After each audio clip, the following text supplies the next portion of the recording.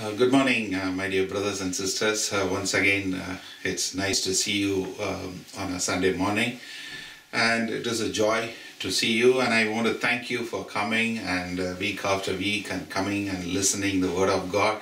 And I pray that this Word will touch you and transform you.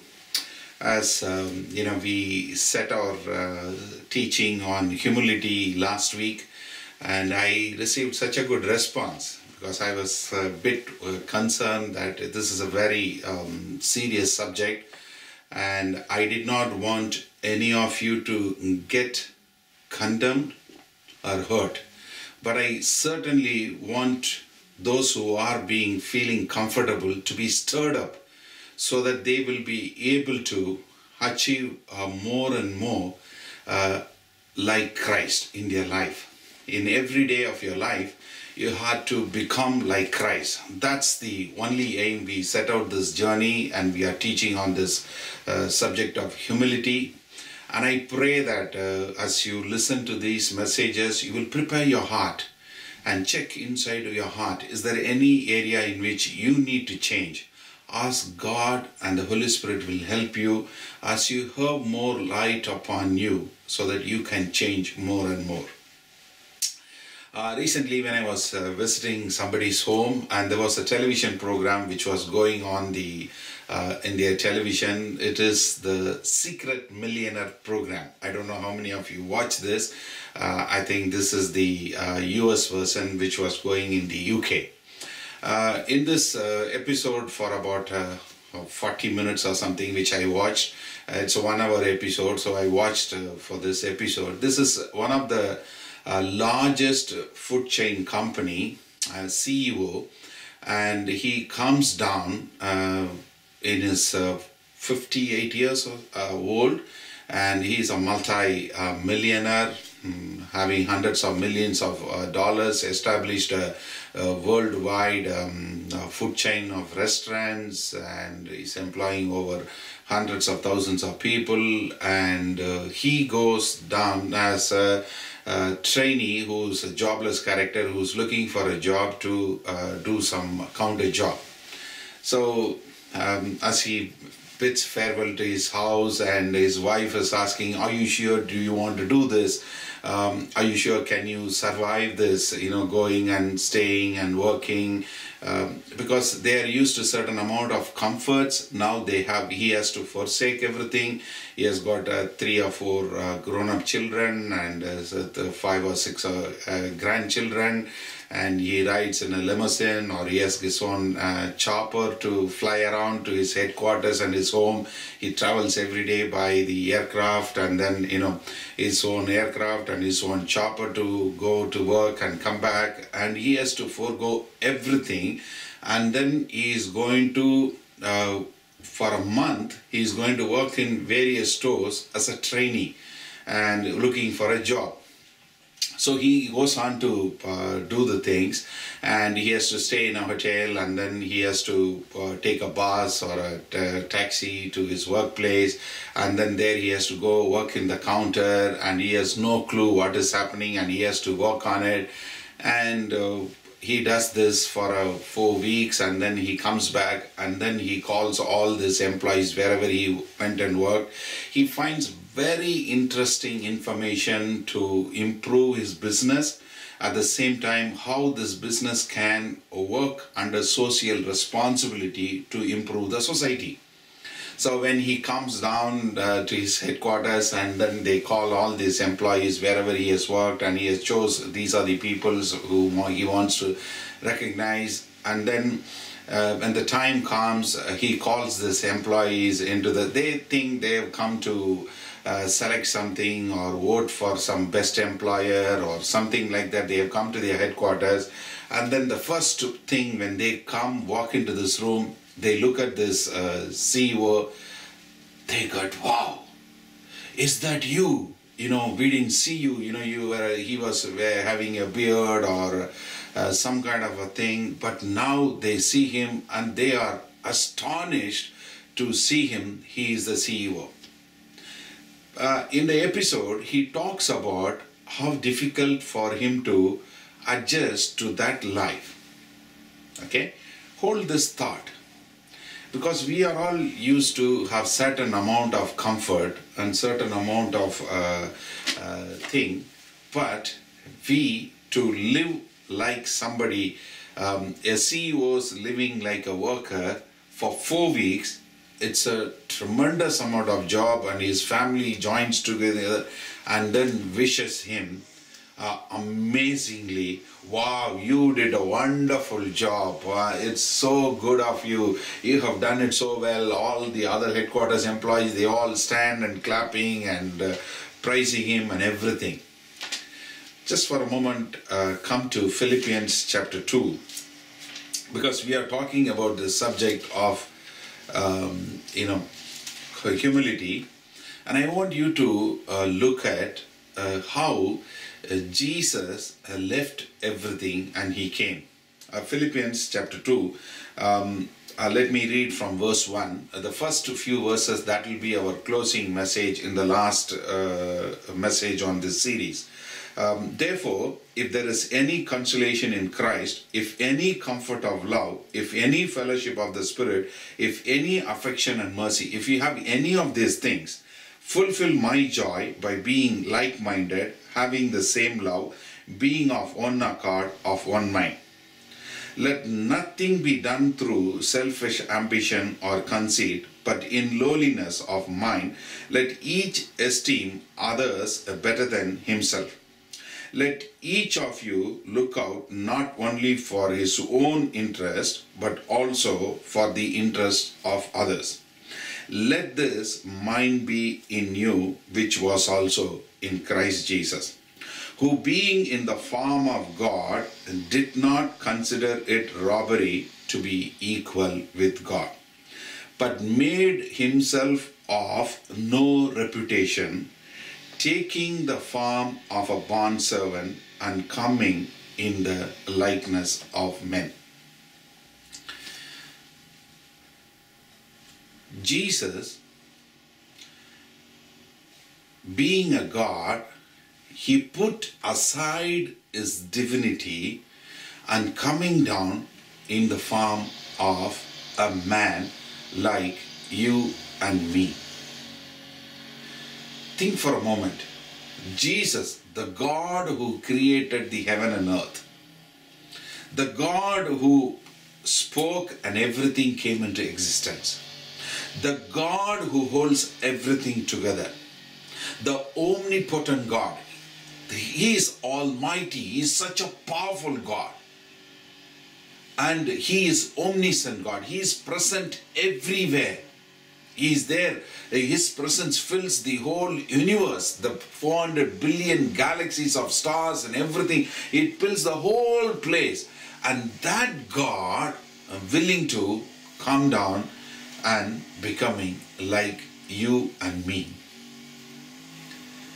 I always ask you to imagine when you study the Bible, as you've been in this in our church for the last few years, you must have known definitely every time when I share something, I always ask you to imagine. I did hear one of the well-known preacher was telling about that Jesus is becoming like a fish and then how he lived like. But I would like to take another example. Okay. You have all seen the ant, right? The small, tiny little thing, they go one by one, they crawl around from one of the one, and it's like that. Imagine if I ask you to tell, or if God comes and asks me, Abraham, will you go to be like one of the ant and be with them and live among them and tell them that I love them? Will I do it?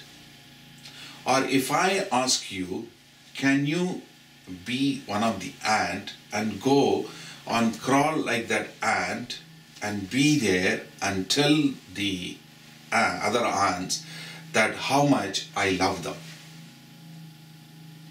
Will you do that? Just for a moment you think. Because as a man, when you look at the ant, it may take years together to travel from one place to another place. Whereas you can just like that, you can walk across, you can reach across so much of distance just like that in comparison to what ant can do. What you can do, the ant can never ever do in their lifetime. Nothing, they cannot. It's just for a comparison I am telling you. If we as a human being we cannot fathom with our mind that we becoming like an ant, being inside the ant, being one of the ant and being with them and living as an ant, we just can't even imagine with our finite mind. We can never comprehend how that is possible. It's impossible to be like the ant and live inside the ant. I just can't think of that. But look at God, as you see, the John 1:1 says, in the beginning was Word, the Word was God, and the Word was with God. And you know, in Genesis 1:1, the earth was empty and void and darkness. Then God spoke the word. And Jesus is the one who created whatever you see, what you don't see. The 400 billion galaxies and the stars and the moon and the sun, the earth, the ocean, the mountain, the things. You know, you read the book of Job from chapter 38 to 41. God comes down and asks a series of questions with Job. Where were you when I put the foundation of the earth? Where were you when I created the sun? Where were you when the series of questions? I would encourage you to go home and read this. 3 chapters, and you will find that, where is the snow? Where is the storehouse of snow? Where is this one comes from? Where is that one comes from? That everything, it has come from God and it came into existence. Such a God is becoming a man like you and me. I'm in London, I want to go to US, or I want to go to India, or I want to go to Sri Lanka, or I want to go to Middle East. I have to take a plane and I have to travel. And I go. Whereas God don't have to travel. He is there everywhere. That God is going to limit himself and come as a man. Just for a moment you think. In Colossians chapter 1, if you turn a few pages from Philippians, you will come to Colossians. Colossians chapter 1 verse 16, it says, "For by him," that is by Christ, "all things were created, and that are in heaven and are on earth, visible and invisible, whether thrones or dominions or principalities or powers. All things were created through him and for him."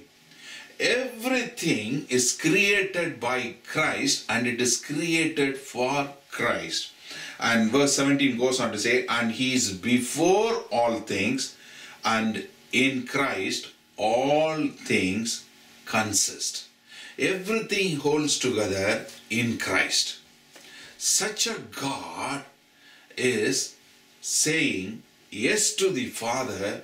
"Father, I am willing to go down and born of a woman, and I will go through and I will live as a human, and I will put aside all my divine power. I put it aside, and I will go and stand and I live as a normal human being." Can you see the humility? That God, the omnipresent God, forsaking everything and coming as a normal human being. The angels, the archangels, the thundering, the lights and the throne and everyone, you see the throne room of heaven, it's the worships, angels and millions and millions of angels are standing there and worshipping, singing, "Holy, holy Lord God Almighty, who was and is to come. Blessed be your name." That God who lives in the praises of the angels and the archangels and in the glory of glory, and in him there is no darkness. Such a God is full of light, and he lives there, and he decides to throw everything away, and he says, yes, I am willing to come down and live as a normal human, and I am willing to subject to the earthly parents, and I am willing to be accountable to the others, and I am willing to forsake my divinity, and I am willing to be a human just to let them know, Father, how much you love them. That's a real humility. That Jesus forsaking everything and coming down and say that, yes, I am willing to be a son. I am willing to be a son of man. That's one of his titles. That Jesus becoming a human.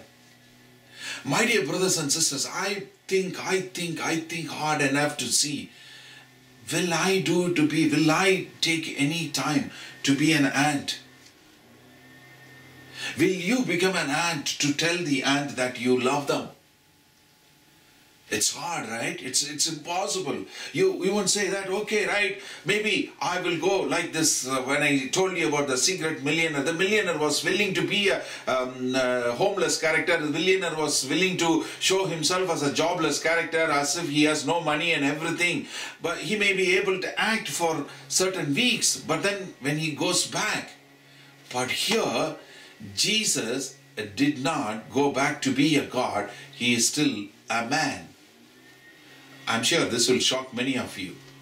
But if you've been in our church, and I think there is a video on the internet, you can watch it. It says God, he is fully God, fully man.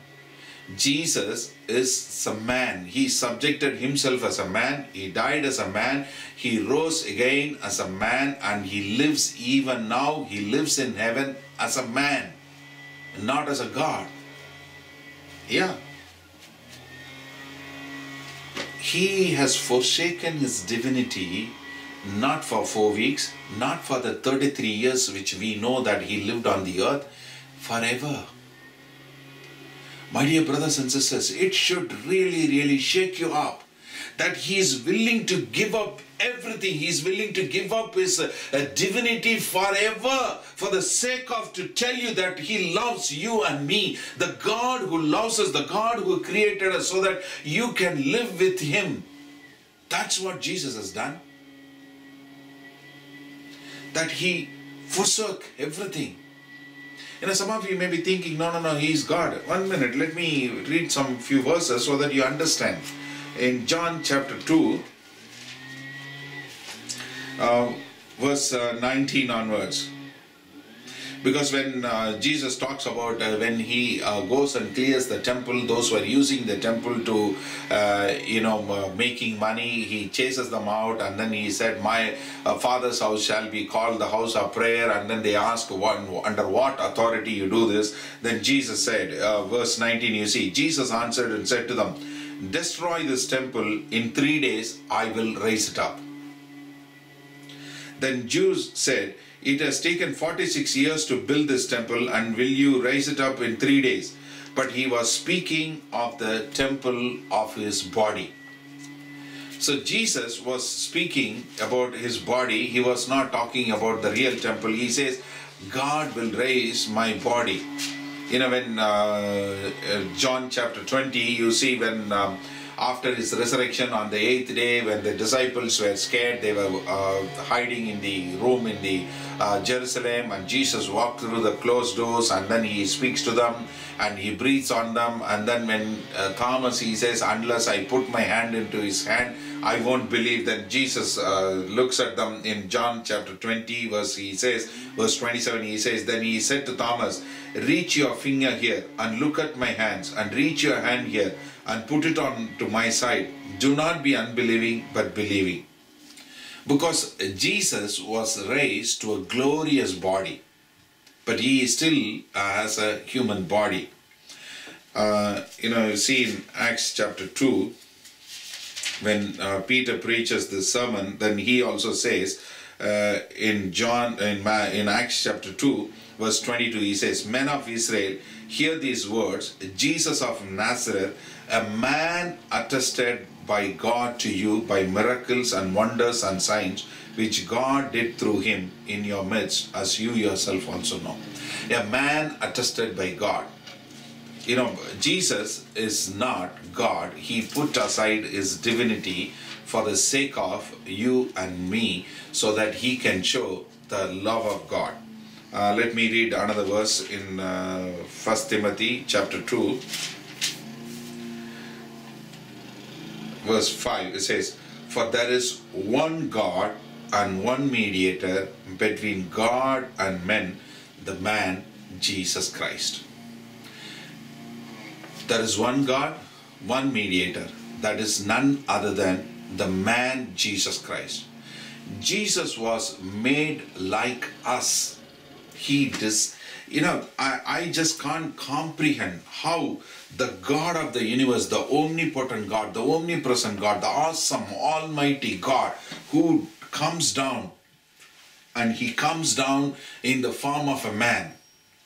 Isaiah prophesies about 700 years born, which we used to read it from Isaiah chapter 9 on Christmas. I'm very sure that you will be able to recall when I say in Isaiah chapter 9, when it says, "Unto us a child is born." Very good. "Unto us a child is born, unto us a son is given."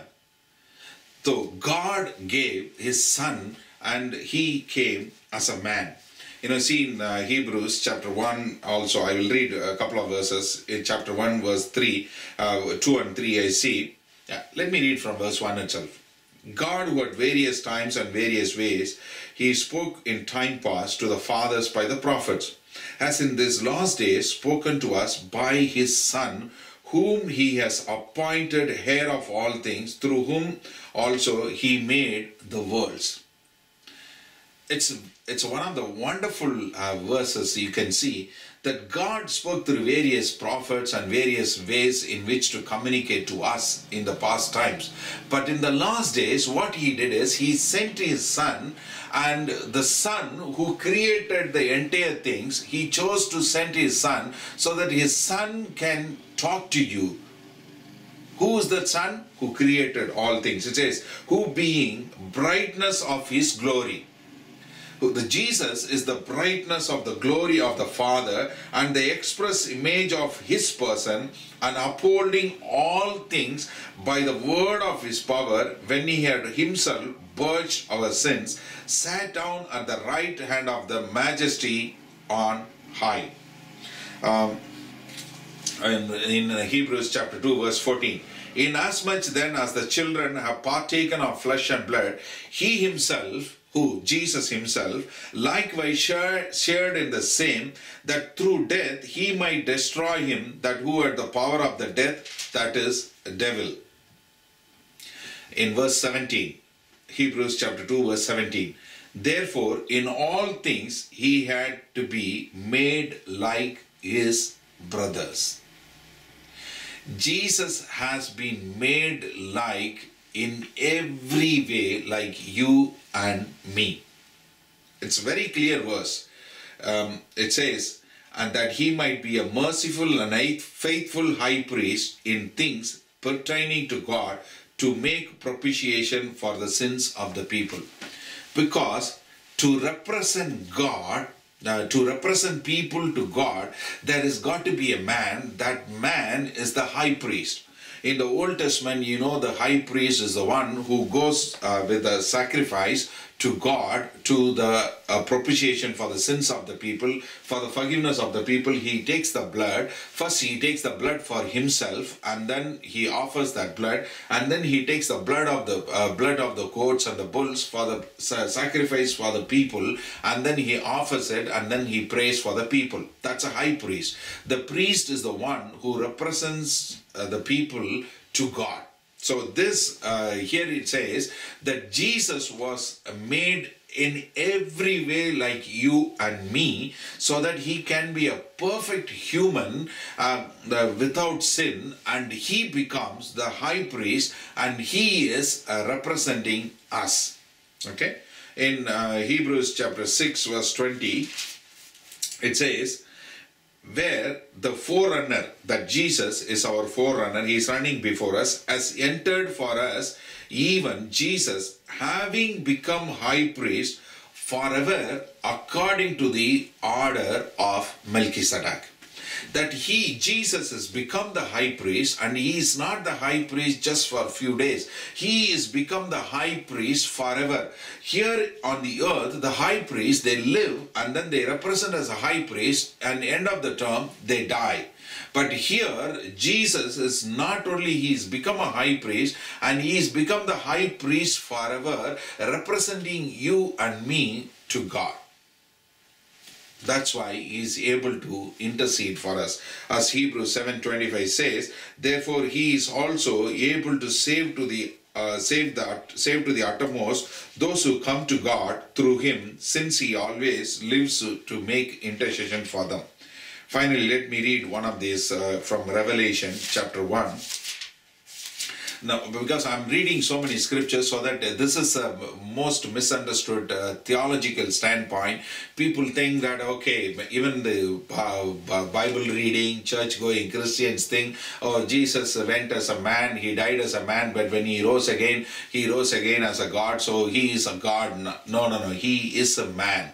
He can, that's why as Hebrews 4:15 says, that he's been tempted in every way, yet without sin, so that he can touch our infirmities, he can feel it, he can understand what you go through, so that he can help you in times of need, and you will find grace in times of what you need. It says, in Revelation chapter 1 verse 17, and when I saw him, I fell at his feet. That is Apostle John, Israel, fell at his feet as dead. But he laid his right hand on me, and saying to me, do not be afraid, I am the first and the last, and the Alpha and the Omega, which is the Greek. And it says in verse 18, I am he who lives and was dead, and behold, I am alive for evermore. Amen. And I have the keys of Hades and death. I was a man and I died. Now I am live, and I live forevermore as a man. So let me come back to the point where I started from Philippians chapter 2. What did we read in Philippians 2? We saw that he lay aside everything. He lay aside his divinity and he became a man. Let me read that again. Come to Philippians chapter 2. But made himself of no reputation, taking the form of a bondservant, and coming in the likeness of men. My dear brothers and sisters, think for a moment. If there is a king in our modern day time, there is a king. If you ask him to leave everything and live like a normal person, will he do that? As we are all very familiar with a lot of politicians. The politicians, they try to serve people. They become the prime minister or a president of a country. And once they come into power, what and all they do to hold on to the power. You and me know very well. We have seen, time and again we have seen in the history that people who come to power, they hold on to the power. They do all kinds of nonsense just to hold on to the power. Here, the God, the powerful God, he leaves everything and he takes the form of a man. I just can't get over it. Think for a moment. In the Old Testament, we see in Psalm 66, we see that if I were hungry, I can take anything. Everything my hand had created. That's what God says. When Jesus became a man, and he lives as a man, and he walks around, he goes around, and he is feeling hungry. He is tired. He wants to sleep. We see all his activity which is recorded in the Gospels. The 4 Gospels records about the details of Jesus' life. Matthew, Mark, Luke and John. You see, Jesus was hungry, Jesus was tired, and he's weary, and he gets angry for the people using the house of God for money, and he has got emotions. He cries at the tomb of Lazarus, and every possible things. Think for a moment. There's another part I have to tell you, the humility part, when it comes to Jesus' life. You all know this very well known recorded incident which we all know by heart. You will find in Matthew chapter 3, in John 1, in Mark 1, that Jesus is coming to take baptism. Apostle John the Baptist is giving the baptism. Jesus is coming with his disciples, and there he sees John the Baptist is baptizing people. So Jesus walks into John the Baptist and he says, "John, baptize me." So immediately Jesus says, John the Baptist says, no, Lord, I need your baptism. I want your baptism. You are the Son of God. You are the sinless character. So I want your baptism. So it's not right for me to baptize you. Just for a moment you think. Here John the Baptist is the one who is proclaiming the kingdom of God from the Old Testament. He is the first guy to talk about the kingdom of God. He says, repent, the kingdom of heaven is at hand. And then he gives harshest words to the Pharisees and the religious leaders. And then he says, now, the tree is going to cut off. The axe is laid on the tree. You got to repent. So there are so many people are repenting, and they are coming, and they are getting baptized by John the Baptist. And everyone is coming here. Jesus is coming. He started off his ministry and he is walking in. And when he comes and tells that, John says, no, I can't baptize you. I need your baptism. So immediately what would you say? Well said, John. Well done. I'm glad you understood I am the God. Okay? I'm glad you understood I am the Son of God. So it's okay. Don't worry. No, he didn't say that. He said, no. Let it be. Let it be filled according to the God's righteousness. You baptize me. You see the humility? You see the God who comes down and he lives as a man, and he is willing to go through the obedience. That's a real humility. He voluntarily put aside. It's not he's been stripped away. He volunteered. I will go, Daddy. I will go. Father, I will go. I will go and live as a human, and I will tell them how much you love them, how much I love them, that I want to show them that how much we both love them. So I will go down and I will live, and I will set aside every power, everything. I set aside my divinity, and I'm willing to sacrifice my life for the sake of them, because I know how much you love them, and I want them to show that how much I love them. So I am willing to go. That's a humility. That Jesus is becoming man is the wonderful act of humility. I tell you, my dear brothers and sisters, you need to realize this, how much it is for God to become a man, and he take the form of a man and living there is a big act of humility. Because he has to go through every other thing. I want you to think for a moment. Jesus lived for 33 years. For 30 years, 3 years he did a ministry, 3 years plus he did a ministry, 30 years he was faithful in his home. And when he was 12 years, he was speaking in the temple of Jerusalem, and he spoke about the scriptures. Apart from that, we do not know anything. All we know is he was at home. He was growing in stature and wisdom in the eyes of God, in the eyes of men. So Jesus is a perfect man. He is a sinless man. The Bible is very clear. Jesus, he knew no sin. So he even knew, forget about committing, he knew no sin. That God has to obey to his imperfect father and mother, Mary and Joseph, while he was on the earth. How difficult it would have been. Think. And also, he went to synagogue every week. Okay? So he has to listen to the sermons. Imagine how difficult it must have for him to listen to the sermons week after week, whereas it is about him, but he needs to listen to all those nonsense.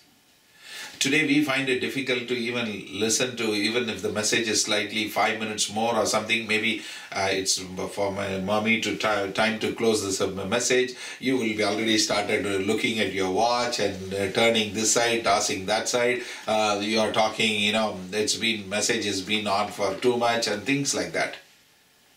But have this attitude as of Jesus Christ. He set aside all his divinity. He set aside all his divine power. He set aside everything. And he took a form of a servant, like form of a man, like a bond servant. That's what the Bible says. So if we are going to be like Christ, if we are followers of Christ, how much we are thinking about ourselves than others. One of the things I can conclude this way, what must have made Jesus to come and live like that? Because he needs to focus on what God wanted him to do. That is why Jesus was able to become like a man. His focus was on what God wants to do. But today, we are thinking too much about ourselves than what God wants us to do. I did this as a test, okay? Because I have been a businessman and I have run a successful business, and then I went on to manage large companies and a big international operation with offices all over the world, and I have lived in pride. I know very well now. That's why I'm teaching about humility. It's not that I have achieved humility. I am on the pathway to achieving humility. And if you think that you have already been very humble, that means, I'm sorry to say, that you are fooling yourself. We are all long way to go. As we come closer and closer, that we will become more and more humble. And I really thank God that I'm not like what I was to be, but I'm changed. So thank God for it. And I'm progressing in humbleness and in humility, in meekness. I'm growing up. But when we go through these stages of life, that becoming humble, what we need to do is how we can think about others, or how we can think about God. As I told you, I took this test, and not to think about me, what I think, what God wants me to do, or how I should handle my business, or how I should handle the ministry, or how I should, nothing to do with me, without myself. Guess how many minutes I must have not thinking about myself? I really timed. The longest was about 6 minutes. Yeah. Invariably, without we ourselves realizing, we are thinking about what I should do. As you are listening to this, you must be thinking about what you are going to do after this service, what you are going to eat, or what you are going to do. Maybe you are going to study, or maybe you are going to go thinking about your work, or maybe some of sisters are thinking about what to cook, or maybe some of you are thinking what to eat, or maybe some of you are going to write exams this week. As exams are starting, you may be thinking about your exam. There are so many things. It's a challenge. But as long as your focus is on God, then only you will think less of you. Thinking less of you, it's, humility is not having a low self-esteem. That is foolish. It's not about, I'm not good at this, I'm not good at that, I can't do anything. That is not a humble statement, that is a foolish statement. Yeah, very true. Hear me very clearly. If you say that I can't do anything very well, I'm not this one, if you are playing that kind of a track, that means you are talking foolish. That's not a humble statement. Humility is thinking less of you and thinking more of God. So I want to leave you with this thought. How much you are thinking about yourself. God knows your thought, God knows your word, God knows your deed. The thought, word and deed, everything known to God. So how much are you thinking about God? How much are you thinking about yourself? The more and more you think about God, it automatically you will think about less of yourself. I don't want to think low of yourself, but I want to think the time about thinking about yourself should be lesser and lesser and lesser. As you think more about what a great big God we have, what God wants to do on this earth, what God is doing in your home, what God is doing in your life, what God is doing in our church, what God is doing as a whole, as a church as a whole, what God is doing in this planet earth, how people can come to know God, how people can come to realize the love of God. If you are going to think more and more about God, then naturally you will become lesser and lesser and lesser. I want you to become like Christ. That's what the Bible says. The Holy Spirit's job, the Bible's only one purpose is to make you like Christ. As Romans 8:29 very clearly says. So let's close our eyes. Let us think about ourselves. Just for a moment, I want you to think. As we saw in Philippians chapter 2 verse 7, being God, He put aside His divinity and He decided to come and live like you and me. I can't get this thought out of me. As I explained to you, the ant and you can think about yourself in any form. Will you be able to go? Will you choose to be, ant cannot speak, ant cannot dance, ant cannot eat like you, ant cannot do things, and ant cannot drive the car. There are so many limitations that you will be like constrained to live, which is impossible for us to live. But Jesus, the same way. But He took it all because of the humility. As we follow Him, let us become like Him. And I pray, choose some area in your life that God, I want to become like you. And I want to show the humility like you. It's not about knowing the word. It's about doing the word. Could you surrender your life to God and ask God, God, I want to change. I want to be humble like you. Pray in your own words as I pause for a few seconds. Then I will pray.